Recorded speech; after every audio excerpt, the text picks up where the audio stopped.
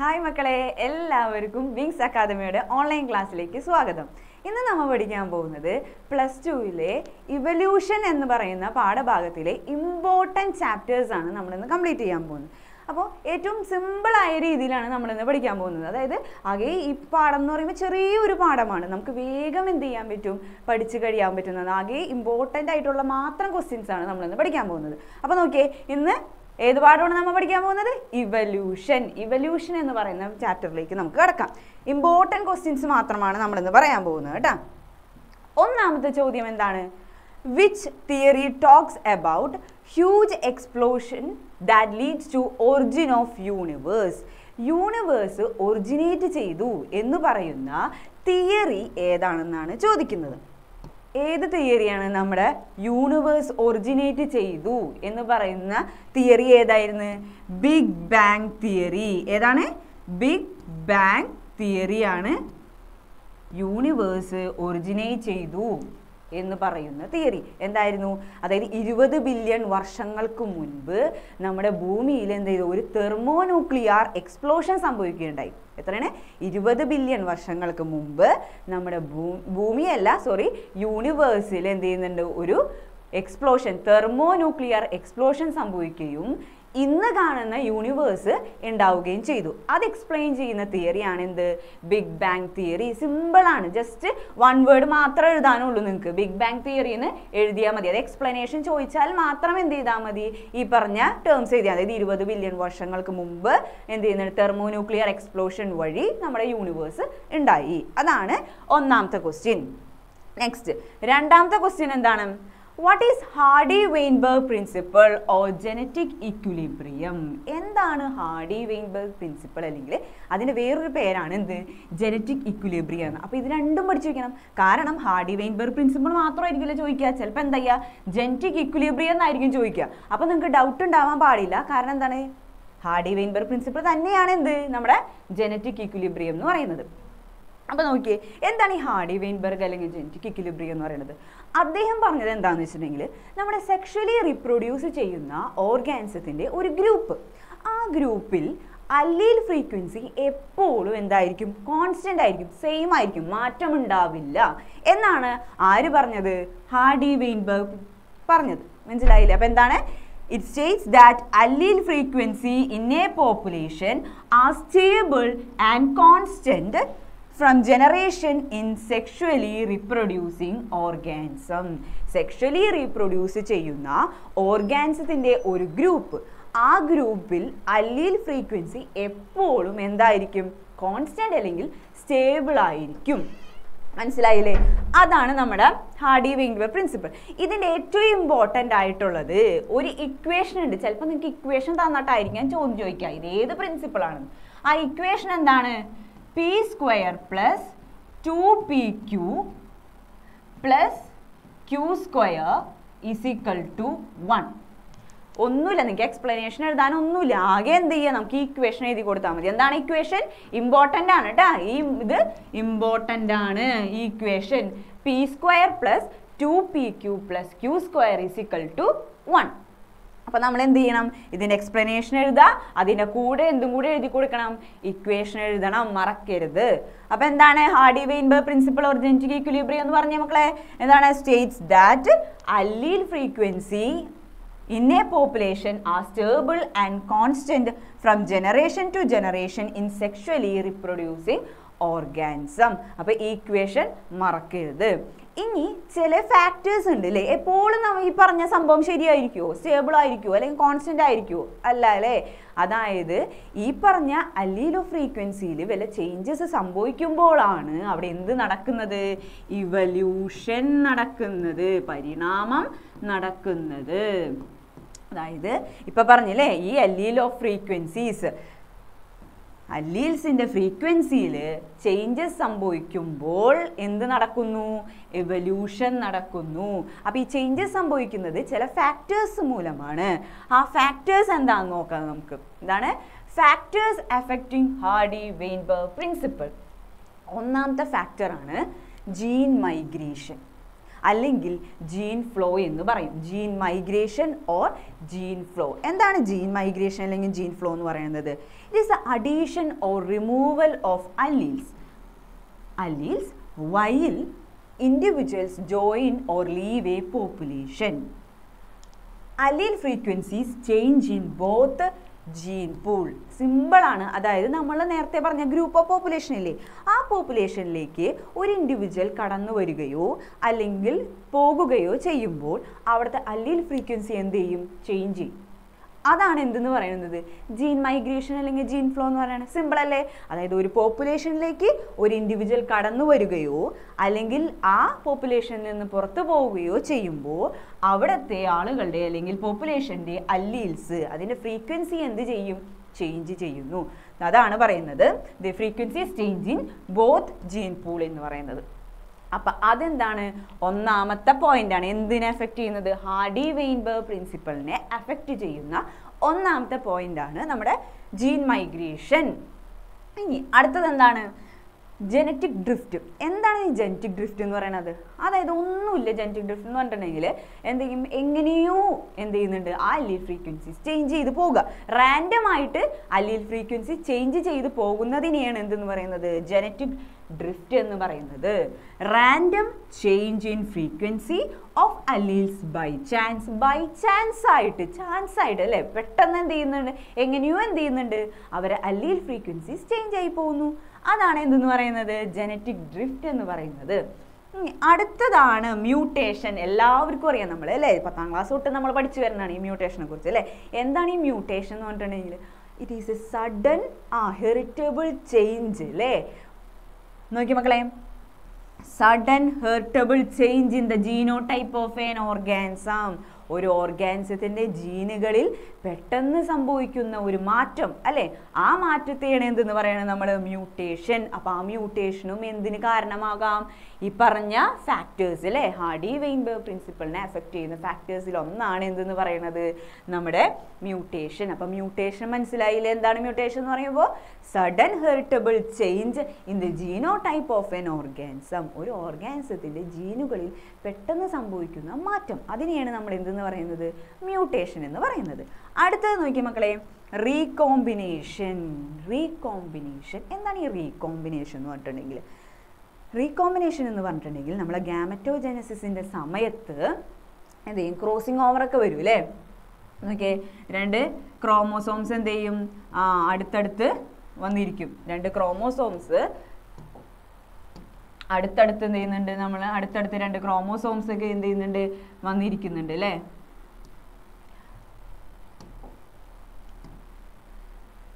രണ്ട് ക്രോമോസോംസ് അടുത്തടുത്തായി ഇരിക്കുകയും അടുത്തടുത്ത് വരും. ഗാമറ്റോജെൻസിസിന്റെ സമയത്ത് എന്ത് ചെയ്യുന്നുണ്ട്? മിയോസിസിന്റെ ഒക്കെ സമയത്ത് ക്രോമോസോംസ് അടുത്ത് വരികയും ഇവരെ പാർട്സ് എന്ത് ചെയ്യും? DNA ഭാഗം ഉണ്ടായി. ഈ പാർട്സ് ഈ ഭാഗം എന്ത് ചെയ്യും? ഇവിടേക്ക് ഇരിക്കും, വന്ന് മുറിഞ്ഞു മാറി ഇങ്ങോട്ട് ഇരിക്കും. അതേപോലെ ഇതിന്റെ ഭാഗം എന്ത് ചെയ്യും? മുറിഞ്ഞു മാറി ഇങ്ങോട്ടേക്ക് ഇരിക്കും. അപ്പൊ എങ്ങനെയാണ് പുതിയ കോമ്പിനേഷൻസ് ഫോം ചെയ്യാണ്? അതായത് ഗാമറ്റോജെൻസിസിന്റെ സമയത്ത് ക്രോസിംഗ് ഓവർ ഗാമറ്റോജെൻസിസിന്റെ സമയത്ത് എന്ത് ചെയ്യുന്നുണ്ട്? ക്രോമോസോംസ് എന്ത് ചെയ്യും? അടുത്തേക്ക് വരികയും അവരുടെ ഭാഗങ്ങൾ അല്ലേ, DNA പാർട്സ് എന്ത് ചെയ്യും? അവർ അങ്ങോട്ടും ഇങ്ങോട്ടും എന്ത് ചെയ്യും? എക്സ്ചേഞ്ച് ചെയ്യും. എക്സ്ചേഞ്ച് ചെയ്യുമ്പോൾ അവിടെ എന്ത് ചെയ്യും? പുതിയൊരു കോമ്പിനേഷൻ ഉണ്ടായി, പുതിയൊരു ഫോം ഉണ്ടായി. മനസ്സിലായ? അതാണ് എന്തെന്ന് പറയുന്നത്? റീകോമ്പിനേഷൻ എന്ന് പറയുന്നത്. ഡ്യൂറിങ് ഗാമറ്റോജെനസിസ് ജനറ്റിക് വേരിയേഷൻ, അവിടെ എന്ത് ചെയ്യുന്നു? ജീനുകളിൽ വ്യത്യാസം വന്നില്ലേ? ഒരെണ്ണത്തിന്റെ ഭാഗം എന്ത് ചെയ്ത് ഇപ്പുറത്തെ ക്രോമോസോമിലേക്ക് കൊടുത്തു. അപ്പൊ എന്ത് സംഭവിച്ചു? അവിടെ ജീനുകളിൽ വേരിയേഷൻ, വ്യത്യാസം സംഭവിച്ചു. അങ്ങനെ ഡ്യൂ ടു എന്ത്? റീകോമ്പിനേഷൻ മൂലം എന്നിട്ട് എന്തായി? ന്യൂ ഫീനോടൈപ്പ് ഫോം ചെയ്തു, പുതിയ ജീവജാതി രൂപം കൊണ്ടു. അതാണ് എന്തെന്ന് പറയുന്നത്? റീകോമ്പിനേഷൻ എന്ന് പറയുന്നത്. അടുത്ത ഫാക്ടർ ഏതാണ്? നമ്മുടെ നാച്ചുറൽ സെലക്ഷൻ. നമുക്കറിയാം അല്ലേ, നാച്ചുറൽ സെലക്ഷൻ എന്ന് പറയുമ്പോൾ എന്താണ്? നമ്മുടെ പ്രകൃതി തന്നെ എന്ത് ചെയ്യുന്നുണ്ട്? സെലക്ട് ചെയ്യുന്നത് അല്ലേ. പുതിയ ജീവജാതികൾ ഉണ്ടാവാൻ കാരണം എന്താണ്? നമ്മുടെ നാച്ചുറൽ സെലക്ട് ചെയ്യണം. കാരണം എന്താണ്? അത് സിമ്പിളായിട്ട് പറഞ്ഞിട്ടുള്ളൂ. Natural select organism with favourable characters. നിങ്ങൾ ഇതാണ് ശ്രദ്ധിക്കേണ്ടത്. എന്താണ്? Favourable characters. എന്താണ് ഈ ഫേവറബിൾ ക്യാരക്ടേഴ്സ് എന്ന് പറഞ്ഞിട്ടുണ്ടെങ്കിൽ, അതായത് നമ്മുടെ ചുറ്റുപാടിനായിട്ട് അഡാപ്റ്റ് ചെയ്യാനായിട്ട് ആ മാറ്റങ്ങളോട് സ്വീകരിക്കാൻ പറ്റുന്ന ചില വേരിയേഷൻസ് നമ്മുടെ ശരീരത്തിൽ, അതായത് നമ്മുടെ ഉള്ളിലുണ്ടാകും. അങ്ങനെ ഫേവറബിൾ ക്യാരക്ടേഴ്സ് ഉള്ള ജീവികളെ മാത്രമേ ആര് സെലക്ട് ചെയ്യുള്ളൂ? നമ്മുടെ നാച്ചർ സെലക്ട് ചെയ്യുള്ളൂ. മനസ്സിലായില്ലേ? അപ്പം ആ ചുറ്റുപാടുമുള്ള വ്യത്യാസങ്ങളോട് അഡാപ്റ്റ് ചെയ്യുന്ന ജീവജാതികളെ മാത്രമേ എന്ത് ചെയ്യുന്നുള്ളൂ? നാച്ചർ സെലക്ട് ചെയ്യുള്ളൂ. ബാക്കിയൊക്കെ എന്ത് ചെയ്യും? ചത്ത് ഒടുങ്ങിപ്പോവും. മനസ്സിലായില്ലേ? അപ്പം ഇത്രയുമാണ് എന്തെന്ന് പറയുന്നത് നമ്മുടെ ഫാക്ടേഴ്സ് അഫക്റ്റിംഗ് ഹാർഡി-വെയിൻബർഗ് പ്രിൻസിപ്പിൾ. അപ്പം നോക്കിയേ, ജസ്റ്റ് നിങ്ങളോട് എന്തൊക്കെ ഫാക്ടേഴ്സ് എന്ന് ചോദിച്ചാൽ നമുക്ക് എന്ത് ചെയ്യാൻ പറഞ്ഞാൽ മതി? ഈ പോയിന്റുകൾ മാത്രം എഴുതിയാൽ മതിയാവും. പക്ഷെ എക്സ്പ്ലനേഷൻ, ഇത് ഓരോന്നിൻ്റെ എക്സ്പ്ലനേഷൻ ചോദിച്ചാൽ നമ്മൾ എന്ത് ചെയ്യണം? ഈ പറഞ്ഞ പോലെ ഇതിൻ്റെ ഒക്കെ എല്ലാത്തിൻ്റെയും എക്സ്പ്ലനേഷൻ എഴുതേണ്ടി വരും. ഓക്കെ, അപ്പം നമുക്ക് ഒന്നും കൂടെ പറഞ്ഞാലോ? എന്താണ് നമ്മുടെ ഫാക്ടേഴ്സ് അഫക്റ്റിംഗ് ഹാർഡി-വെയിൻബർഗ് പ്രിൻസിപ്പിൾ? ഏതൊക്കെ ഫാക്ടേഴ്സ് ആണ്? ജീൻ മൈഗ്രേഷൻ അല്ലെങ്കിൽ ജീൻ ഫ്ലോ എന്ന് പറയുന്നു ഇല്ലേ? അതെന്താണ് പറഞ്ഞത്? അതായത് ഒരു ഗ്രൂപ്പ് ഓഫ് പോപ്പുലേഷൻ അതിലേക്ക് ഒരു ഇൻഡിവിജ്വൽ വരികയോ അല്ലെങ്കിൽ പോകുകയോ ചെയ്യുമ്പോൾ എന്ത് സംഭവിക്കും? അവരുടെ ജീൻ അലീലിൻ്റെ ഫ്രീക്വൻസി എന്ത് ചെയ്യും? ചേഞ്ച് ചെയ്യുന്നു അല്ലേ? അടുത്തത് എന്താണ് പറഞ്ഞത്? Genetic drift. ജനറ്റിക് ഡ്രിഫ്റ്റ് എന്താണ്? റാൻഡം ചേഞ്ച് ആണ് അല്ലേ? ബൈ ചാൻസ് എങ്ങനെയോ എന്തായി? ചേഞ്ച് ചെയ്തു പോകുന്നു. ഇനി അടുത്തത് എന്തായിരുന്നു? മ്യൂട്ടേഷൻ. മ്യൂട്ടേഷൻ എന്താണ്? Sudden heritable change in the genotype of N organism അല്ലേ? പെട്ടെന്നുണ്ടാകുന്ന ചേഞ്ചസ്. ഇനി അടുത്തത് എന്താണ്? റീകോമ്പിനേഷൻ അല്ലേ? ഗാമറ്റോജനസിന്റെ സമയത്ത് എന്ത് ചെയ്യുന്നു? ക്രോസിംഗ് ഓവർ ഒക്കെ നടന്ന് പുതിയ കോമ്പിനേഷൻസ് ഉണ്ടാകുന്നു. അങ്ങനെ എന്തിലേക്ക് നയിക്കുന്നു? ഇവല്യൂഷനിലേക്ക് നയിക്കുന്നുണ്ട്. ഇനി അടുത്ത പോയിന്റ് ആണ് നമ്മുടെ നാച്ചുറൽ സെലക്ഷൻ എന്ന് പറയുന്നത്. നാച്ചുറൽ സെലക്ഷൻ ഒന്നുമില്ല അല്ലേ? ഫേവറബിൾ ക്യാരക്ടേഴ്സ് ആയിട്ടുള്ള ജീവികൾ എന്ത് ചെയ്യും? നമ്മുടെ നാച്ചുർ സെലക്ട് ചെയ്യും, അല്ലാത്തവരെ സെലക്ട് ചെയ്യില്ല. ഓക്കെ, മനസ്സിലായില്ലേ? എല്ലാവർക്കും ഇത് മനസ്സിലായില്ലേ? നല്ല സിമ്പിൾ ആൻഡ് ഇമ്പോർട്ടൻറ്റ് ടോപ്പിക് ആണ് കേട്ടോ. ഹാർഡി-വെയിൻബർഗ് പ്രിൻസിപ്പിൾ എന്തായാലും എക്സാമിന് ഉറപ്പായിട്ടും ഉണ്ടാകും. ഇനി നമുക്ക് അടുത്ത ക്വസ്റ്റ്യനിലേക്ക് പോകാം. നമ്മുടെ മൂന്നാമത്തെ ക്വസ്റ്റ്യൻ ആണ്. ഈ പിക്ചർ കാണുമ്പോൾ തന്നെ എല്ലാവർക്കും മനസ്സിലായിട്ടുണ്ടാവും അല്ലേ ഇതെന്താണ് ഇത് പറഞ്ഞിരിക്കുന്നതെന്ന് അല്ലേ? അപ്പോൾ നമുക്ക് ക്വസ്റ്റ്യൻ വായിച്ചാലോ? നമുക്ക് നോക്കാം. Name the theory of origin of life proposed by Oparin and Haldane. ഒപ്പാരിനും ഹാൽഡെയ്നും propose ചെയ്ത തിയറി, ഒറിജിൻ ഓഫ് ലൈഫ്, ഭൂമിയിൽ ജീവൻ ഉണ്ടായത് എങ്ങനെയെന്ന് പറയുന്ന തിയറി ഏതാണ് എന്നാണ് ചോദിച്ചിരിക്കുന്നത്. ആരാണ്? ഒപ്പാരിനും ഹാൽഡെയ്നും പറഞ്ഞ തിയറി ഏതായിരിക്കും? ഏതാണ് മക്കളെ? കെമിക്കൽ ഇവല്യൂഷൻ തിയറി അല്ലേ? Chemical evolution theory. Chemical evolution തിയറിയാണ് നമ്മുടെ ഹാൽഡെയ്നും ഒപ്പാരിനും കൂടെ പറഞ്ഞത്. അപ്പം നമുക്ക് ആദ്യം എന്ത് ചെയ്യാം? എന്താണ് ഈ തിയറി നോക്കാം അല്ലേ? ഹാൽഡെയ്നും ഒപ്പാരിൻ്റെ തിയറി, അവർ പറഞ്ഞ തിയറി എന്താന്ന് പറയും. ഇതെല്ലാവരും നമ്മൾ പഠിച്ചിട്ടുണ്ടാവും അല്ലേ? നമ്മൾ 10ാം ക്ലാസ്സിൽ എന്ത് ചെയ്യുന്നുണ്ട്? നല്ല വൃത്തിക്ക് നമ്മൾ പഠിച്ചു പോന്നിട്ടുള്ള കാര്യങ്ങളാണ് ഇതൊക്കെ അല്ലേ? നോക്കി മക്കളെ, അപ്പം അവർ പറഞ്ഞത് എന്താണെന്ന് നോക്കാം കേട്ടോ. ആദ്യം എന്താണ് അവർ പറഞ്ഞത്? നമ്മുടെ പ്രിമിറ്റീവ് എർത്ത്, അതായത് നമ്മുടെ ആദിമ ഭൂമിയിലെ അറ്റ്മോസ്ഫിയർ എങ്ങനെയായിരുന്നു? നമ്മുടെ പ്രിമിറ്റീവ് എർത്ത്, ആദിമ ഭൂമിയിലെ അറ്റ്മോസ്ഫിയർ ഏതൊക്കെ gases അടങ്ങിയതായിരുന്നു? ആരൊക്കെയായിരുന്നു? Hydrogen, nitrogen, carbon dioxide, methane, ammonia, water vapour, hydrogen sulphide. ഇത്രയും ഗ്യാസസ് ആണ് എന്ത്? നമ്മുടെ ആദിമ ഭൂമിയിൽ പ്രിമിറ്റീവ് എർത്തിൽ ഉണ്ടായിരുന്നത്. ആരുണ്ടായിരുന്നില്ല എന്ന് പറയുന്നുണ്ട്? ഫ്രീ ഓക്സിജൻ അല്ലേ? ഇന്ന് നമ്മൾ ശ്വസിക്കുന്ന പോലെ അല്ല, ഇന്ന് കാണുന്ന ഓക്സിജൻ അന്ന് ഉണ്ടായിരുന്നില്ല. ഫ്രീ ആയിട്ടുള്ള ഓക്സിജൻ ഉണ്ടായിരുന്നില്ല. പിന്നെ സോഴ്സസ് ഓഫ് എനർജി, അന്നത്തെ സോഴ്സസ് ഓഫ് എനർജി എന്തൊക്കെയായിരുന്നു? തണ്ടർ ആൻഡ് ലൈറ്റിംഗ് അല്ലേ? ഇടിവെട്ടും മിന്നലും ഉണ്ടായിരുന്നു. പിന്നെ ultra violet radiations, UV raise ഉണ്ടായിരുന്നു. വോൾക്കാനിക് ഇറപ്ഷൻസ്, അഗ്നിപർവ്വത സ്ഫോടനങ്ങൾ ഉണ്ടായിരുന്നു. ഇതൊക്കെയാണ് എന്ത്? സോഴ്സസ് ഓഫ് എനർജി എന്ന് പറയുന്നത്. അതിനുശേഷം എന്താണ്? കണ്ടൻസേഷൻ ഓഫ് വാട്ടർ വേപ്പർ അല്ലേ? നമ്മുടെ അറ്റ്മോസ്ഫിയറിൽ ഉണ്ടായിരുന്ന വാട്ടർ വേപ്പർ കണ്ടൻസ് ചെയ്തു, തണുത്തുറഞ്ഞ് എന്ത് സംഭവിച്ചു? Resulting ഇൻസെസന്റ് rain. ഇൻസെസന്റ് എന്ന് പറഞ്ഞാൽ തുടർച്ചയായ, വർഷങ്ങളോളം തുടർച്ചയായ മഴ പെയ്തു എന്നാണ് പറയുന്നത്. അതിനുശേഷം ഭൂമിയുടെ താഴ്ന്ന പ്രദേശങ്ങളിലൊക്കെ എന്ത് സംഭവിച്ചു? വെള്ളം നിറഞ്ഞ് എന്നിട്ട് സമുദ്രങ്ങളും കടലുകളും ഒക്കെ രൂപപ്പെട്ടു എന്ന് പറയുന്നു. അതിനുശേഷം വെള്ളത്തിൽ എന്ത് ചെയ്യുന്നുണ്ട്? കെമിക്കൽ ചേഞ്ചസ് വരുന്നുണ്ട് അല്ലേ? സർട്ടൻ സിറ്റുവേഷൻസിൽ കെമിക്കൽ ചേഞ്ചസ് നടന്നിട്ട് ആദ്യം ഫോം ചെയ്ത ഓർഗാനിക് മോളിക്യൂൾസ് ഏതാണ്? സിമ്പിൾ ഓർഗാനിക് മോളിക്യൂൾസ് ആണ്. അതാണ് സിമ്പിൾ ആയിട്ടുള്ള അല്ലേ? സിമ്പിൾ ആയിട്ടുള്ള ഓർഗാനിക് മോളിക്യൂൾസ് ആണ് അവിടെ ഫോം ചെയ്തിട്ടിരിക്കുന്നത്. സിമ്പിൾ ഓർഗാനിക് മോളിക്യൂൾസിന്റെ എക്സാമ്പിൾസ് ഏതൊക്കെയാണ് ഫോം ചെയ്തിട്ടുള്ളത്? Amino acid, monosaccharide, nitrogen bases, fatty acid etcetera. ഇതൊക്കെയാണ് നമുക്ക് ആദ്യമായിട്ട് ഫോം ചെയ്തു എന്ന് പറയുന്നത്. അതിനുശേഷം സിമ്പിളിൽ നിന്ന് എന്ത് ഫോം ചെയ്തിട്ടുണ്ടാവാം?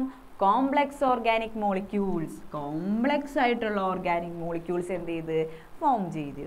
കോംപ്ലക്സ് ഓർഗാനിക് മോളിക്യൂൾ നോക്കിയേ, അമിനോ ആസിഡുകൾ കൂടി ചേർന്ന് എന്തായി? പ്രോട്ടീൻ ഫോം ചെയ്തു അല്ലേ? അടുത്തതിന് മോണോസാക്രൈഡ്. മോണോസാക്രൈഡിൽ നിന്ന് എന്തായി? പോളിസാക്രൈഡ് അല്ലേ? മോണോസാക്രൈഡ് കൂടി ചേർന്ന് എന്തായി? പോളിസാക്രൈഡ് രൂപപ്പെട്ടു. അതിനുശേഷം നൈട്രജൻ ബേസ്. നൈട്രജൻ ബേസിൽ നിന്ന് എന്ത് ഫോം ചെയ്തു? ന്യൂക്ലിയോടൈഡ്സ് ഫോം ചെയ്തു. ഫാറ്റി ആസിഡിൽ നിന്ന് ലിപ്പിഡ്സ് അല്ലേ? ഇനി ഇതിൽ രണ്ടും ചേർന്ന് അല്ലെങ്കിൽ ഇത് കൂടി ചേർന്നിട്ടാണ് എന്ത് ഫോം ചെയ്തത്? Nucleic acid lipid layer form ചെയ്ത് അങ്ങനെ ലാസ്റ്റ് എന്ത് ചെയ്ത്? പ്രിമിറ്റീവ് സെല്ല് ഫോം ചെയ്യുകയുണ്ടായി. അതായത് ആദ്യത്തെ കോശം ഫോം ചെയ്തു. ഓക്കെ, അപ്പം ഇത് ജസ്റ്റ് എന്ത് ചെയ്യുക? നമ്മൾ ഒന്ന് ഒരു അതായത് ഒരു എന്താണ് കെമിക്കൽ എവല്യൂഷൻ തിയറി എന്നാണ് ഒന്ന് എക്സ്പ്ലെയിൻ ചെയ്തതാണ്. നമുക്കൊന്ന് മനസ്സിലായാൽ മതി എന്താണ് ഈ തിയറി പറയുന്നതെന്ന്. ഇതാരാണ് അപ്പം പ്രൊപ്പോസ് ചെയ്തിരുന്നത്? ആരായിരുന്നു? നമ്മുടെ ഒപ്പാരിനും ഹാൾഡെയിനുമാണ് അല്ലേ? ക്വസ്റ്റ്യൻ എന്തായിരുന്നു? Name the theory of origin of life proposed by Oparin and Haldane. നമ്മളോട് എക്സ്പ്ലനേഷൻ ഒന്നും ചോദിച്ചിട്ടില്ല, നമ്മളോട് എന്ത് മാത്രമേ ചോദിച്ചിട്ടുള്ളൂ? ഈ ഒപ്പാരിനും ഹാൾഡെയിനും പറഞ്ഞ തിയറി ഏതായിരുന്നു എന്നാണ് ചോദിച്ചത്. അപ്പം നമ്മൾ എന്ത് എഴുതിയാൽ മതി? കെമിക്കൽ എവല്യൂഷൻ തിയറി എന്ന് മാത്രം എഴുതിയാൽ മതി. ഇനി അപ്പോൾ നമുക്ക് വേണമെന്നുണ്ടെങ്കിൽ എക്സ്പ്ലനേഷൻ ചോദിക്കുകയാണെന്നുണ്ടെങ്കിൽ നമ്മൾ പഠിച്ചു വെക്കണ്ടേ? വേണ്ടേ? അപ്പം നോക്കിയേ, എന്താണ് ഈ പറഞ്ഞ കെമിക്കൽ എവല്യൂഷൻ തിയറി? നമ്മൾ നേരത്തെ എന്തായാലും ജസ്റ്റ് ഒരു ബേസ് പോലെ പറഞ്ഞില്ലേ? അതന്നെ സംഭവം. എന്താണ്? The first form of life is originated from pre-existing non-living organic matter like RNA and protein. അതായത് ലൈഫ് ഫോം ചെയ്തിരിക്കുന്നത് പ്രീ എക്സിസ്റ്റിംഗ് ആയിട്ടുള്ള എന്ത്? നോൺ ലിവിങ് ഓർഗാനിക് മാറ്ററിൽ നിന്നാണ്. ലൈഫ് എങ്ങനെയാണ് ഫോം ചെയ്തിട്ടുണ്ടാവുക? പ്രീ എക്സിസ്റ്റിംഗ് ആയിട്ടുള്ള നോൺ ലിവിങ് ഓർഗാനിക് മാറ്ററിൽ നിന്നാണ് ലൈഫ് ഫോം ചെയ്തിട്ടുള്ളത്. അതിന് എക്സാമ്പിൾ എന്തൊക്കെയാണ്? നോൺ ലിവിങ് ഓർഗാനിക് മാറ്ററിൻ്റെ എക്സാമ്പിൾ നമ്മൾ നേരത്തെ പറഞ്ഞില്ലേ? എന്താണ്? RNA, പ്രോട്ടീൻ പോലുള്ളവയിൽ നിന്നാണ്. As A result of chemical evolution. Chemical ഇവല്യൂഷൻ്റെ ഭാഗമായിട്ട് എന്ത് ചെയ്യുന്നത്? പ്രീ എക്സിസ്റ്റിംഗ് ആയിട്ടുള്ള നോൺ ലിവിങ് ഓർഗാനിക് മാറ്ററിൽ നിന്നാണ് ലൈഫ് ഫോം ചെയ്തിട്ടുള്ളത് എന്ന് പറയുന്ന തിയറിയാണ് കെമിക്കൽ എവല്യൂഷൻ തിയറി. ഈ അടുത്തത് ഇത് തിയറി എക്സ്പെരിമെൻ്റലി പ്രൂവ്ഡ് ചെയ്തത്. അവിടെ അടുത്ത ക്വസ്റ്റ്യൻ എന്തായിരുന്നു? നമ്മുടെ ഹൂ എക്സ്പെരിമെൻ്റലി പ്രൂവ്ഡ് ദിസ്? ഇത് ആരാണ് എക്സ്പെരിമെൻ്റ് ചെയ്ത് തെളിയിച്ചത് ആരാണെന്നാണ് ചോദിക്കുന്നത്. അതിൻ്റെ ഉത്തരം ആരായിരുന്നു? അതാണ് നമ്മുടെ യുറേയും മില്ലറും. യുറേ ആൻഡ് മില്ലർ. ആ എക്സ്പെരിമെൻ്റ് അറിയപ്പെടുന്നത് എന്താണ്? യുറേ മില്ലർ എക്സ്പെരിമെൻ്റ് എന്നാണ്. അതിൻ്റെ പിക്ചറാണ് ഇവിടെ തന്നിരിക്കുന്നത്. മനസ്സിലായില്ലേ? അപ്പോൾ ഈ പിക്ചർ കണ്ടാൽ നിങ്ങൾക്ക് മനസ്സിലാവണം അല്ലേ? യുറേ മില്ലർ എക്സ്പെരിമെൻറ്റ്, കെമിക്കൽ എവല്യൂഷൻ അവർ എക്സ്പെരിമെൻ്റ് ചെയ്ത് തെളിയിച്ച അതിൻ്റെ ആ ഒരു എക്സ്പെരിമെൻറ്റിൻ്റെ പിക്ചറാണ് നമുക്കിവിടെ തന്നിരിക്കുന്നത്. മനസ്സിലായില്ലേ മക്കളെ? അപ്പം യുറേയും മില്ലറും കൂടെയാണ് എന്ത് ചെയ്തിട്ടുള്ളത്? ഈ പറഞ്ഞ എക്സ്പെരിമെൻ്റ് അവരെന്ത് ചെയ്ത്? അവരുടെ ലാബിൽ അവരെന്ത് ചെയ്ത്? എക്സ്പെരിമെൻ്റ് ചെയ്ത് എന്ത് ചെയ്ത്? ഇത് ശരിയാണ് കേട്ടോ, ഒപ്പാരിനും ഹാൾഡെയിനും പറഞ്ഞത് ശരിയാണ് എന്നവരെന്ത് ചെയ്ത്? തെളിയിച്ചു. അപ്പം നോക്കിയേ അവരെങ്ങനെയാണ് എന്ത് ചെയ്തത്? നോക്കിയേ, നമുക്ക് ഇതിൽ നിന്ന് തന്നെ നോക്കാം. നോക്കൂ, ഇതാണ് അവരെ സെറ്റപ്പ് എന്ന് പറയുന്നത് അല്ലേ? എക്സ്പെരിമെൻറ്റ് സെറ്റപ്പ് ഇതായിരുന്നു. ഇനി നോക്കൂ, അവരെന്ത് ചെയ്ത്? ഇത് ക്ലോസ്ഡ് ഗ്ലാസ് ഫ്ലാസ്ക് ആണ്. അതിൻ്റെ ഉള്ളിൽ അവരെന്ത് ചെയ്തു? പണ്ടത്തെ പ്രിമിറ്റീവ് എർത്തിലുണ്ടായിരുന്ന അറ്റ്മോസ്ഫിയറിലുണ്ടായിരുന്ന ഗ്യാസസ് അവരെന്ത് ആഡ് ചെയ്തു. ഏതൊക്കെയായിരുന്നു ഉണ്ടായിരുന്നത്? മീതെയിൻ ഉണ്ടായിരുന്നു അല്ലേ? മീതെയിൻ CH4 മീതെയിൻ ഉണ്ടായിരുന്നു. പിന്നെ എന്തൊക്കെയാണ് ഉണ്ടായിരുന്നത്? അമോണിയ NH3 അമോണിയ ഉണ്ടായിരുന്നു. പിന്നെ ഹൈഡ്രജൻ H2 ഹൈഡ്രജൻ ഉണ്ടായിരുന്നു.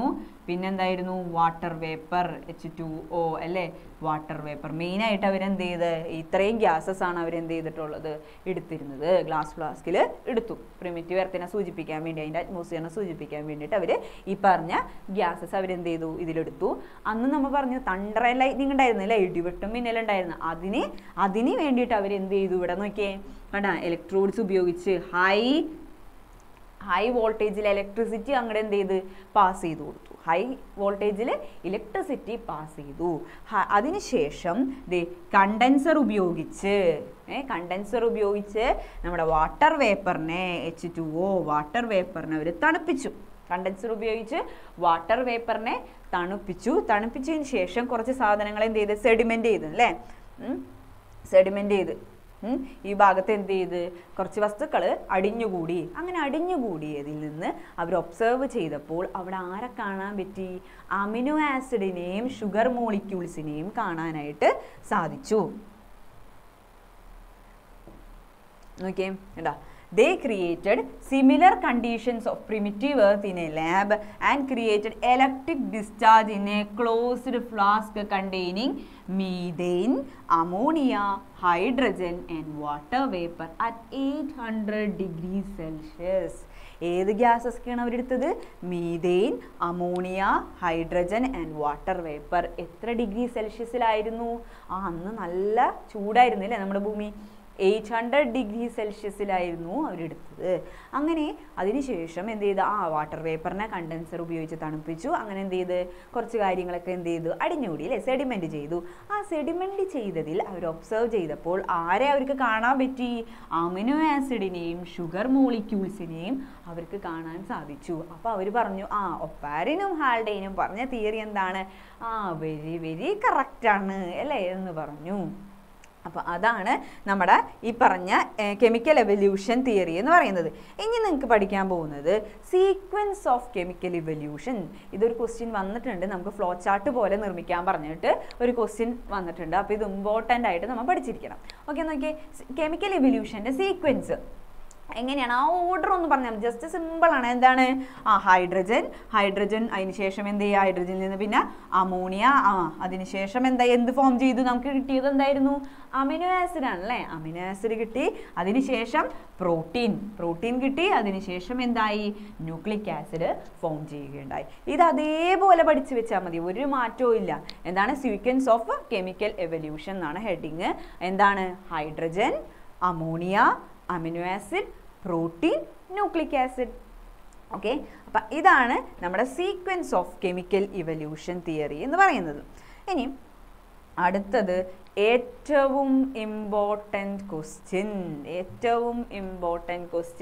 ഇത് എന്തായാലും എക്സാമിന് ഉണ്ടാകും, ഉറപ്പായിട്ടും ഉണ്ടാകുന്ന ഒരു ക്വസ്റ്റ്യനാണ് ഇത്. നോക്കിയേ, നമുക്ക് ക്വസ്റ്റ്യനിലേക്ക് കിടക്കാം അല്ലേ. എന്താണ്? Distinguish homologous and analogous organs with one example for each.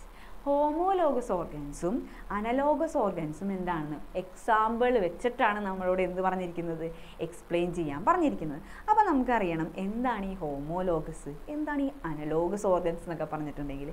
Homologous എന്ന് പറഞ്ഞാൽ ഒന്നുമില്ല മക്കളെ, നമുക്ക് പിക്ചർ വെച്ച് പഠിക്കാം. ഈ പിക്ചർ ഒന്ന് നോക്കിയാൽ നിങ്ങൾ, ഹ്യൂമൻ ഹാൻഡാണ് ഇവിടെ പറഞ്ഞിരിക്കുന്നത് കേട്ടോ. ഹ്യൂമൻ ഹാൻഡ്, ചീറ്റയുടെ ഹാൻഡ്, അതേപോലെ നമ്മുടെ വെയിലിൻ്റെ അല്ലെങ്കിൽ ഡോൾഫിൻ്റെ, ഇവിടെ വെയിലിൻ്റെ എന്ത് ചെയ്യുന്നുണ്ട്, ഫ്ലിപ്പർ, അതുപോലെ ബാറ്റിൻ്റെ വിങ്സ്. ഇതൊക്കെ എന്താണ്? ഇതിൻ്റെയൊക്കെ സ്ട്രക്ചർ ഒന്ന് നിങ്ങൾ നോക്കിയേ, എല്ലാവരുടെയും സ്ട്രക്ചർ ഒന്ന് നോക്കിയേ, കണ്ടോ? സ്ട്രക്ചർ ഒന്ന് നോക്കിയേ, ഒരുവിധം എല്ലാവരുടെയും എന്താണ്, സെയിം ആണ് അല്ലേ. സ്ട്രക്ചർ അവർക്ക് എന്താണ്, എല്ലാവർക്കും എന്താണ്, സെയിം ആണ്. അപ്പോൾ എന്ത് മനസ്സിലായി നമുക്ക്? സ്ട്രക്ചർ ഇത് ഓക്കെ, ഇന്റേണൽ സ്ട്രക്ചർ എല്ലാവർക്കും എന്താണ്, സെയിം ആണ്. പക്ഷേ ഇവരെല്ലാവരും ഈ പറഞ്ഞ അവയവങ്ങൾ ഒരേ ഫങ്ഷനാണോ ഉപയോഗിക്കുന്നത്? ഒരേ ഫങ്ഷനാണ് ഉപയോഗിക്കുന്നത്? അല്ല, അല്ലേ? എന്താണ് ഹ്യൂമൻ ഹാൻഡ് എന്തായിരിക്കും? നമ്മൾ എന്ത് ചെയ്യുന്നുണ്ട്, നമ്മൾ സാധനങ്ങൾ എടുക്കാൻ അങ്ങനെയുള്ള കാര്യങ്ങൾക്കൊക്കെ ചെയ്യാനായിട്ടാണ് അല്ലേ. Here cheater hand അവരെന്തിനാണ്? ഓടാനായിട്ടാണ്, റണ്ണിങ്ങിനാണ് ഉപയോഗിക്കുന്നത്. വെയിലിൻ്റെ ഫ്ലിപ്പർ എന്തിനാണ്? നീന്താനായിട്ടാണ് ഉപയോഗിക്കുന്നത് അല്ലേ. ഇനി ബാറ്റിൻ്റെ വിങ്സ് എന്തിനാണ്? പറക്കാനായിട്ടാണ് ഉപയോഗിക്കുന്നത്. മനസ്സിലായില്ലേ? അപ്പോൾ ഹോമോലോഗസ് ഓർഗൻ നമുക്ക് എങ്ങനെ പറയാം? സിമിലർ സ്ട്രക്ചറാണ്, പിന്നെന്താണ്? ഡിഫറെൻ്റ് ഫങ്ഷനാണ് നമുക്ക് പറയാനായിട്ട് പറ്റും. അപ്പം ഹോമോലോഗസ് ഓർഗൻസ്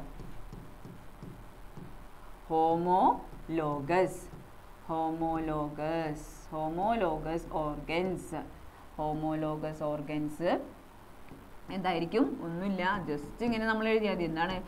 സിമിലർ സ്ട്രക്ചറും ഉണ്ടാകും, അവർക്ക് ഡിഫറെൻറ്റ് ഫങ്ഷൻ ആയിരിക്കും. Similar structure and different function.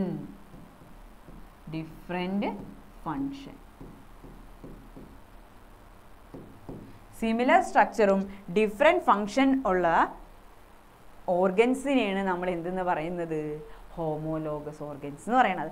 അതിന് എക്സാമ്പിൾ ആണ് നമ്മൾ പറഞ്ഞത്. എന്താണ്? ഹ്യൂമൻ ഹാൻഡ്, ചീറ്റർ ഹാൻഡ്, പിന്നെ അതേപോലെ തന്നെ എന്താണ്? വെയിൽസിൻ്റെ ഫ്ലിപ്പേഴ്സ്, ബാറ്റ്സിൻ്റെ വിങ്സ്. അത് നമ്മളെ അനിമൽസ്. അതേപോലെ തന്നെ എന്തുണ്ട്? വേറൊരു എക്സാമ്പിളും കൂടി ഉണ്ട് കേട്ടോ. എന്താണ്? വെർട്ടിബ്രേറ്റ്സിൻ്റെ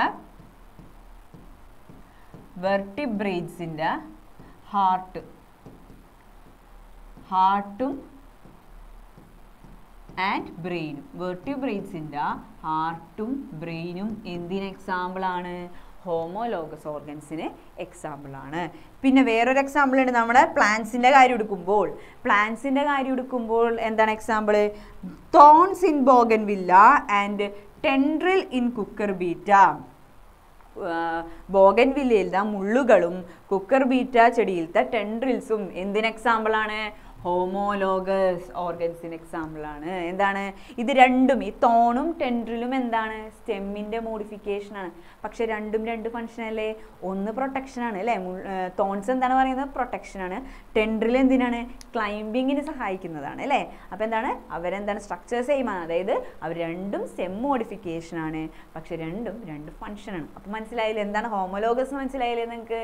എന്താണ് ഹോമോലോഗസ് എന്ന് പറഞ്ഞിട്ടുണ്ടെങ്കിൽ, ഹോമോലോഗസിന് സ്ട്രക്ചർ എപ്പോഴും സെയിം ആയിരിക്കും, ഫങ്ഷൻ എന്തായിരിക്കും? ഡിഫറെൻ്റ് ആയിരിക്കും. അതിനെ ഒരു എന്താ പറയുക, നമ്മൾ ഈ ഹോമോലോഗസ് ഓർഗൻസ്, അതായത് അവരുടെ ഒറിജിൻ എന്താണ്? Origin of homologous organs due to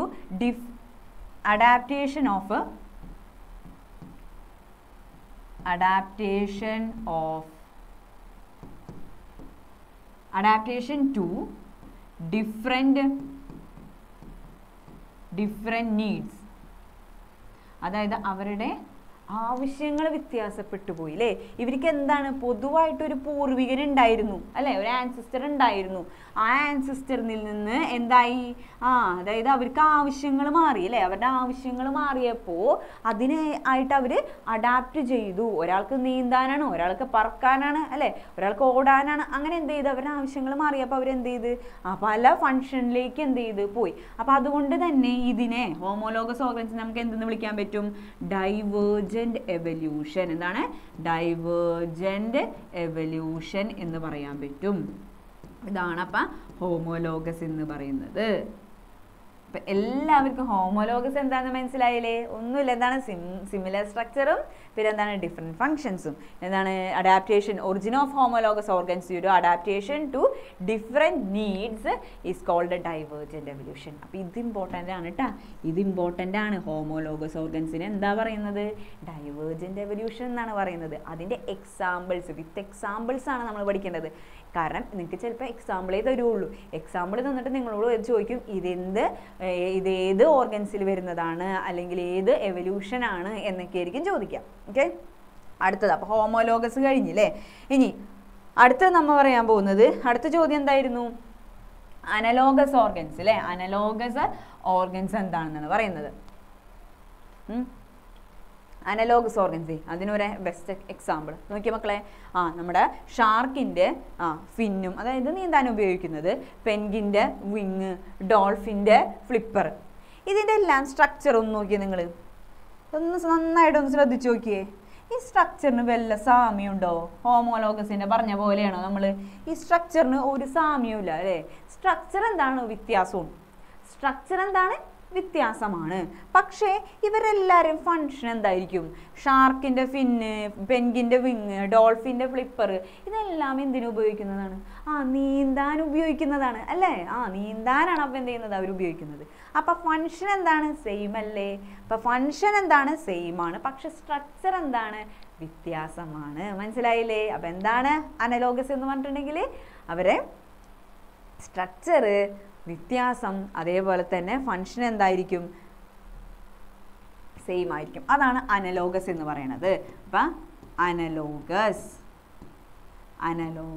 analogous organs എന്തായിരിക്കും? സിമിലർ ഫങ്ഷൻ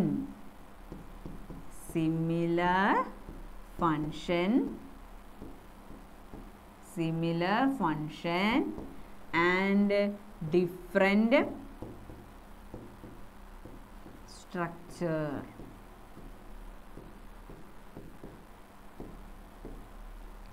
അപ്പം അനലോഗസ് ഓർഗൻസ് എന്ന് പറഞ്ഞിട്ടുണ്ടെങ്കിൽ സിമിലർ ഫങ്ഷനും ഡിഫറെൻറ്റ് സ്ട്രക്ചറും അല്ലെ? നേരത്തെ പറഞ്ഞു നമ്മൾ അവരൊക്കെ എന്തായിരിക്കും? സ്ട്രക്ചർ എന്താണ്? ഡിഫറെൻ്റ് ആണ്. പക്ഷെ എല്ലാം എന്താണ്? നീന്താനായിട്ടാണ് ഉപയോഗിക്കുന്നത്. അപ്പോൾ അവർക്ക് സിമിലർ ഫങ്ഷൻ ആണ്. പിന്നെ അവരെ മാത്രമാണ്. വേറെ എക്സാമ്പിൾ നമുക്ക് പറഞ്ഞുകൂടെ? എന്താണ്? Wings of insect and birds. Wings of insect and birds. അതായത് എന്താണ്? ഇൻസെക്റ്റിൻ്റെയും ബേർഡ്സിൻ്റെയും ചിറകുകൾ രണ്ടിൻ്റെ സ്ട്രക്ചർ ഒരേപോലെയാണോ? അല്ല, വ്യത്യാസമുണ്ട് അല്ലേ? പക്ഷെ രണ്ടും എന്തിനു ഉപയോഗിക്കുന്നതാണ്? പറക്കാനായിട്ടാണ് ഉപയോഗിക്കുന്നത് അല്ലേ? ഇൻസെക്റ്റിൻ്റെ ആയാലും ബേർഡ്സിൻ്റെ ആയാലും അവർ വിങ്സ് എന്തിനു ഉപയോഗിക്കുന്നതാണ്? പറക്കാനായിട്ടാണ്. അതുപോലെ വേറൊരു എക്സാമ്പിൾ എന്താണ്? eyes of octopus and mammals-ൻ്റെയും ഒക്ടോപ്പസിൻ്റെയും കണ്ണ്, ഐസ്. പ്ലാന്റ്സിൻ്റെ കാര്യം എടുക്കുമ്പോൾ എന്തായിരിക്കും example? Sweet potato and potato ആണ് എക്സാമ്പിൾ വരണം കേട്ടോ. Sweet potato and potato. അതായത് ഇത് രണ്ടും എന്താണ്? ഫങ്ഷൻ എന്താണ് രണ്ടിൻ്റെയും? സ്റ്റോർ ഫുഡാണ് അല്ലേ? ഫുഡ് സ്റ്റോർ ചെയ്ത് വയ്ക്കുക. പക്ഷേ സ്ട്രക്ചർ വ്യത്യാസമുണ്ട്. ഒരെണ്ണം എന്താണ്? സ്റ്റെം മോഡിഫിക്കേഷൻ ആണെങ്കിൽ ഇതെന്തായിരിക്കും? Root modification. മനസ്സിലായില്ല? അതാണ് സ്വീറ്റ് പൊട്ടാറ്റോ ആൻഡ് പൊട്ടാറ്റോ എന്ന് പറയുന്നത് കേട്ടോ. അപ്പം ഇതാണ് നമ്മൾ എന്തെന്ന് പറയുന്നത്? അനലോഗസ് എന്ന് പറയുന്നത്. ഇനി അനലോഗസിനെ എന്ത് എവല്യൂഷൻ എന്നാണ് പറയുന്നത്? അനലോഗസ് ഓർഗൻസിന് നമ്മൾ എന്തെന്ന് പറയാം? കൺവേർജന്റ് എവല്യൂഷൻ എന്നാണ് നമ്മുടെ അനലോഗസ് ഓർഗൻസിന് നമ്മൾ പറയുന്നത് കേട്ടോ. കൺവേർജന്റ് എവല്യൂഷൻ എന്താണ്? അഡാപ്റ്റേഷൻ ടു ഡിഫറെൻറ്റ് ഹാബിറ്ററ്റ്സ് ആണ് അത്. ഈ അനലോഗസ് ഓർഗൻസിൻ്റെ ഒറിജിൻ എന്താണ്? It is due to the adaptation to different ഹാബിറ്ററ്റിനാണ് എന്ത് ചെയ്യുന്നത്? കൺവേർജന്റ് എവല്യൂഷൻ എന്ന് പറയുന്നത്. അപ്പം അതാണ് നമ്മുടെ ഇത് ഏറ്റവും ഇമ്പോർട്ടൻ്റ് ആയിട്ടുള്ള പാഠഭാഗമാണ് കേട്ടോ. ഇതെന്തായാലും എന്ത് വരും? ക്വസ്റ്റ്യൻ എന്തായാലും ഉണ്ടായിരിക്കും. അപ്പം മനസ്സിലായില്ലേ? ഹോമോലോഗസ് എന്ന് പറഞ്ഞിട്ടുണ്ടെങ്കിൽ എന്താണ്? Similar സ്ട്രക്ചറും different ഫങ്ഷനും. അനലോഗസ് ഒരെണ്ണം പഠിച്ചാൽ മതിയല്ലേ? നമുക്ക് മറ്റേത് കിട്ടും അല്ലേ? അനലോഗസ് അപ്പം എന്തായിരിക്കുള്ളൂ? സെയിം ഫങ്ഷനാണ്, പക്ഷെ എന്താണ്? ഡിഫറെൻറ്റ് സ്ട്രക്ചറാണ്. അതിൻ്റെ എക്സാമ്പിൾ പഠിക്കണം. Mention the type of evolution in homologous. നേരത്തെ പറഞ്ഞു അല്ലേ? എവല്യൂഷൻ ഏതായിരുന്നു? ഹോമോലോഗസിൽ ഏതായിരുന്നു? ഹോമോലോഗസിൽ ഡൈവർജൻറ്റും അനലോഗസിൽ ഏതായിരിക്കുള്ളൂ? കൺവേർജൻറ്റും ഇല്ലേ? അത് ഇമ്പോർട്ടൻ്റ് ആയിട്ട് പഠിക്കണം.